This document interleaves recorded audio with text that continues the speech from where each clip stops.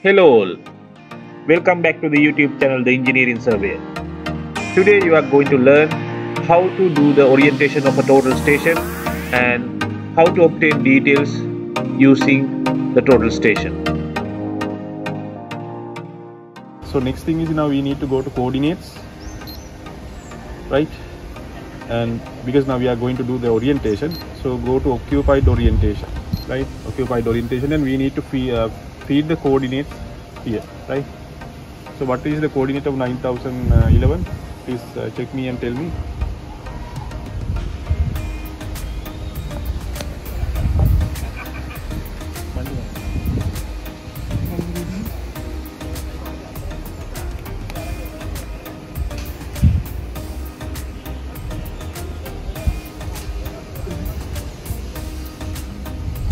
That's 11. Oh, 11.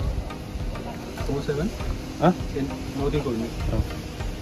47. 47. 88. 88. 79. 79. Point. 065. 065. Missing coordinate. Now I press enter. Missing coordinate 413. 41. 41. 37. 37. 59. 59. Point. 759. 75. Right. You said 17 point? 33. 33. 33. 330. Yeah, 33. Right. 17.330. Here the point number we can give as 1 and height of the instrument. So what is the height of the instrument? So you need to keep the tape on the control point, right? Not on the ground, right? And you need to change the instrument or turn the instrument and observe the height. Come and see, this is the point where you need to get the height, this dot, right? It is about 1.6 exactly, right? 1.46. Right, now I press 1.46 as the instrument height. Then it asks the code. This is 9011. Operator I will keep as it is, right? You can give any name of the operator. Now enter. Then it asks the weather condition, right? Weather is fine, wind is not gentle, it is light. Oh, yes, gentle, right? We'll keep it as gentle. And the temperature and other things are also there, but we have already made those changes in the EDM settings, right? Then click, right? Now that's all. Now we are going to use the Backsight NEZ orientation, right? So that means now we have fed the coordinates of this point, and now we are going to feed the coordinate of that point, 9012, right? Over there, 9012. Over there. Now we need to go to Backsight NEZ. So Backsight NEZ, I press BS NEZ. Now tell me the coordinates of 9012. 47. 47. 89. 89. 29. 29. Point 331. 0.331. Enter. 41. 41. 37. 37. 63. 60. Point 259. 0.259. Right. Then click enter. Is it this 17.330? Yeah. Right. Now before I click OK, I need to first target to the prism, right? So I'm going to target it to the prism. First I need to see through this gun sight and target it to the head of the prism, right? Now I clamp the clamping screw. Then I'm going to use the focusing screw, and using tangent screw I'm going to bring it to the center of the prism, right?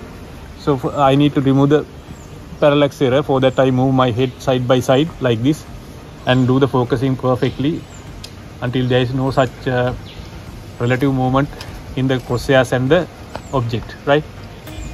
Now then once I have targeted that prism perfectly, I click OK and yes.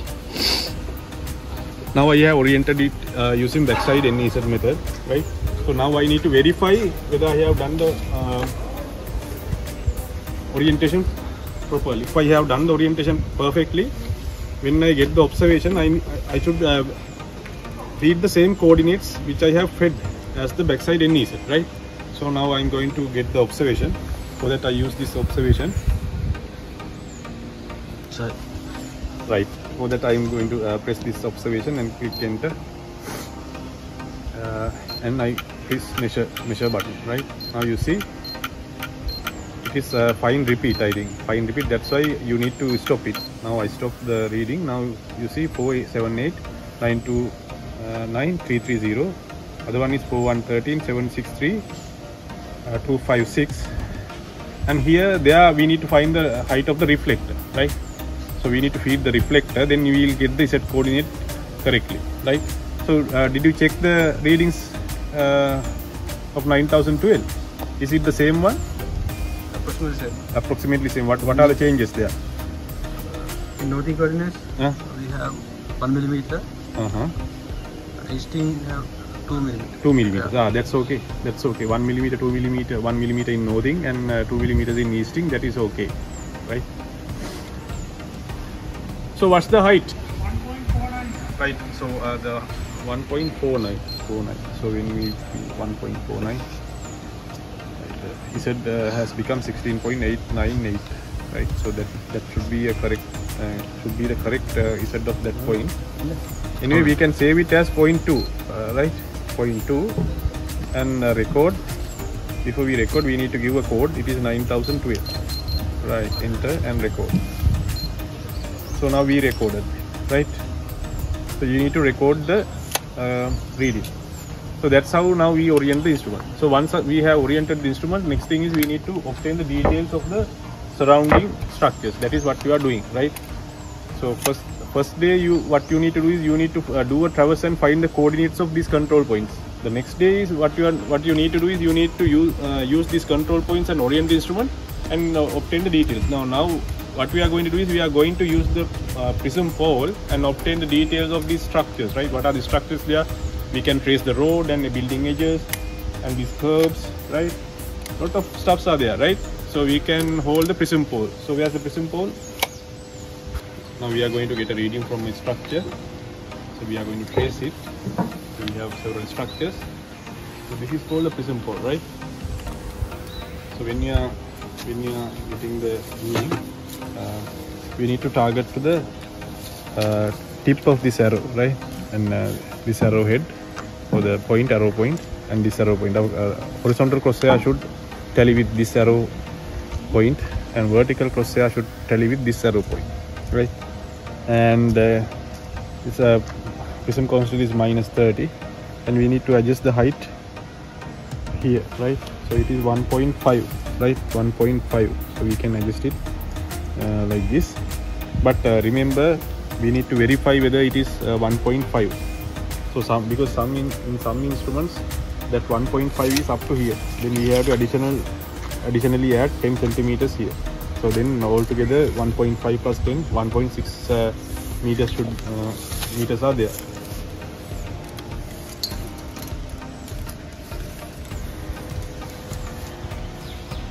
So now here it is exactly 1.5, therefore we don't need to worry, right? So we can keep it as it is.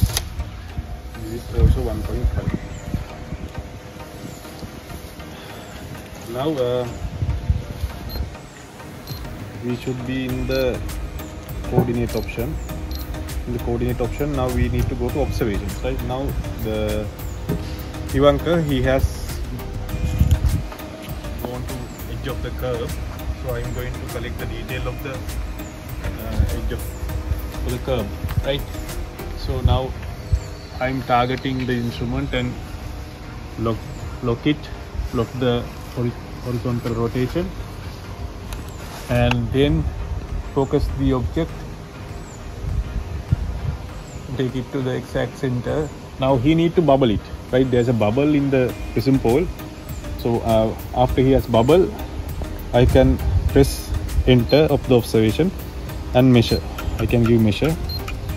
Now I stop it, right? So it is the coordinates are given, but I need to adjust the height of the reflector. It is 1.5 now because I changed it to 1.5, right? So now I click enter. the point number is 3 and the code is curb. I can give the curb CU, right? For that I change the digits to the letters from shift button and go to code. CU and click enter. Now CU is the code I gave for that curb edge, right? So then I can record it. And the next thing is, now let's say now he can hold the prism pole along this drainage, right? So hold it along that drainage.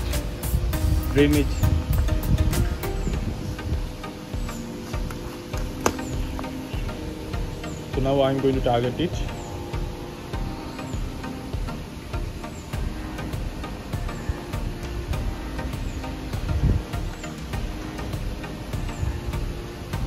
Right, then I measure.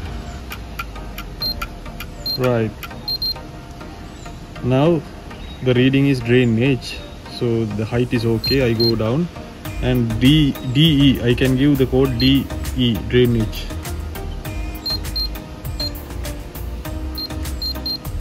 Right, then click enter and record. Right, that's how you record the details of important features. Let's say now you need to get a spot height, right? Spot height of the ground. So can you please hold it on the ground, anywhere on the ground. So now I'm going to obtain a spot height, right? So now I target it back to the prism. Right, I focused it and measure. Right, now I stop. The prism height, the height of the reflector is 1.5. So point number is 5.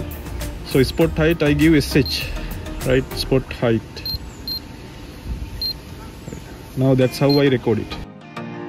Thank you very much for watching this video. Coming up next is setting out. Don't forget to subscribe this channel and click the bell button for more of the very latest videos.